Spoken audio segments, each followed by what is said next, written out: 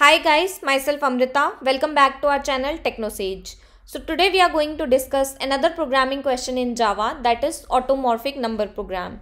So that means we need to find out whether a particular number is automorphic number or not. So let's get started. Let's first understand what is automorphic number. If square of any number ends with the number itself, then that number is called automorphic number. For example, here you can see that our number is 5 and square of 5 is 25, which ends with the number 5 itself. So that number is automorphic number. Another example you can see here is 25. Square of 25 ends with 25 itself. So then 25 is also automorphic number. One more example is 7. Square of 7 is 49, which ends with 9 instead of 7. So that number is not automorphic number. So let's see how we can solve this problem. Let's take the example of 25 itself. Our number is 25.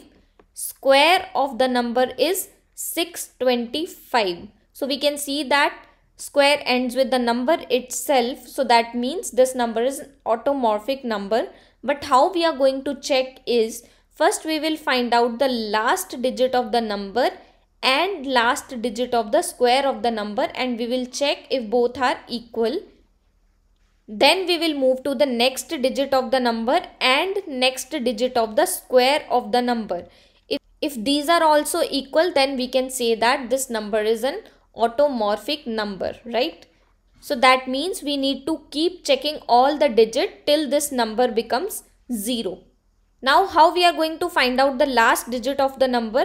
That means n mod 10, which will give us 5, and square mod 10, which will again give us the last digit, that is 5.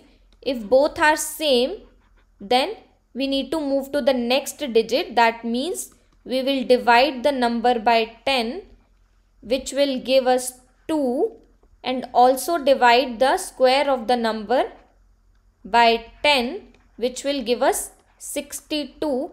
And again we have to find the mod of both the numbers, that means last digit, and we have to check that if both are equal, then we can say that this is an automorphic number. So let's write the solution for it. Let's go back to our IntelliJ and we'll write a function which will check whether a number is automorphic or not. So static boolean. Boolean means it will return true or false. Is automorphic int n, right? It will expect the number. And then we have to find out the square of that number, which would be n into n.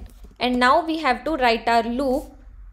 Our loop should run till that number becomes 0. So that means while n is greater than 0, we have to check the last digits of both the numbers. So that means if n mod 10 is not equal to square mod 10, that means last digit of both the numbers are not equal, then it should directly return false. And if both are equal, then we have to move to the next digit. That means we have to divide both the numbers by 10. N is equals to n by 10 and square is also equal to square divided by 10. And if both are equal, then we have to return true. That means both the numbers are equal.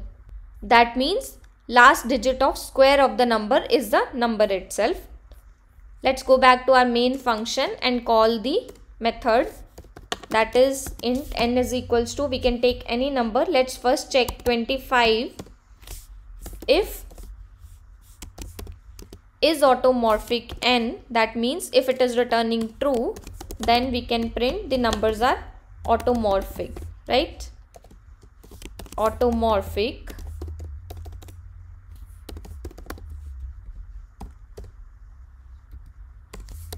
Else we have to print the numbers are not automorphic. Let's write our print statement, not automorphic. Let's run the program and see this output. So you can see the output clearly, right? Automorphic, because we are checking number 25. Let's check any number which is not automorphic. For example, 8 is also not automorphic because square of 8 is 64 and it ends with 4 instead of 8, so it is not an automorphic number. Let's run it. So output for 8 is not automorphic, which is correct. I hope you understood the solution. If you have any doubts, please let me know in the comment section. Thank you for watching. Please don't forget to like, share and subscribe our channel, and stay tuned for more such programming videos.